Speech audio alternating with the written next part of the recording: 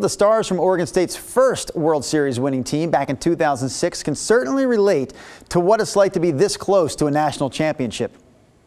Gundy ready, the 1-0 pitch. Flack, a fly ball to left center field. Tyler Graham moving in. Graham is there. The Beavers are the national champions!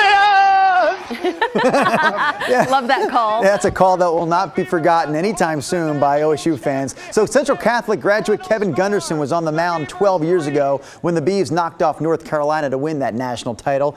Yesterday, I caught up with Gunderson at a pitching clinic that he's holding this week for some local kids.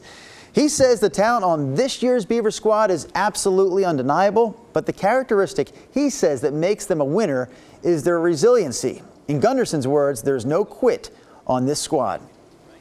The team never seems to be fazed by any situation, any moment in the game. So it's, Nick Madrigal said it the other day, it's truly, we're going to compete for 9 innings. And that's tough when you're playing against a team that's willing to go for a dogfight for all 9.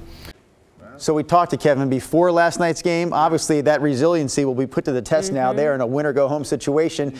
The pitching clinic, by the way, that we're seeing right here is the latest offering from Gunderson Pitching Academy, which Kevin started several years ago. He offers pitching instruction out of this facility in Clackamas. It's a baseball business that now keeps him busy year-round. And something else Kevin brought up, the year that he was on the squad that won it all in 2006, they dropped the first game of the College World Series like this year's Beaver squad did. I remember that, actually. Then they had to win 4 in a row, which they did. Yep. Then they dropped the first game of the that. finals, which and then they won their next 2. Yeah. So they did the same thing up to this point that this year's Beaver squad has done. I feel good about this. They can take 2. I feel good. I have to tell you, I didn't feel that great when I was watching the game yesterday, but now you guys have me pumped up again. Thank you very much for that. Yeah.